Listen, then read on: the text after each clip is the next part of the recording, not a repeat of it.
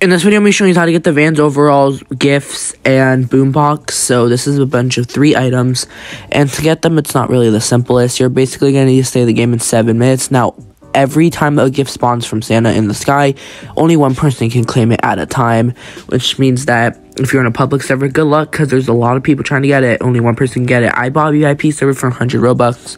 It took me about 21 minutes, and yeah, my first gift spawned after 7 minutes, which I was able to find in the corner over here. Now, they don't spawn in the same locations at all, so good luck finding the presents. As you can see, I ended up finding them. Now, they go in a specific order, so you get the overalls first, then the Boombox, and then the best one, the gift bag. So yeah, and then I had to wait another 7 minutes, and fast forward then, and I was able to go ahead and find my second gift, which was right around the corner from where my other one spawned.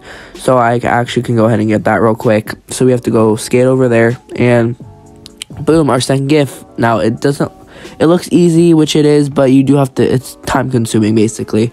Yeah, it's the Boombox. Now the last one is the gifts, and I recently just got this one before I edited it. So yeah, the next one is the gift bag, which I was able to find on the other side of the map, which was like directly the same angle, but just on the, I believe, left side.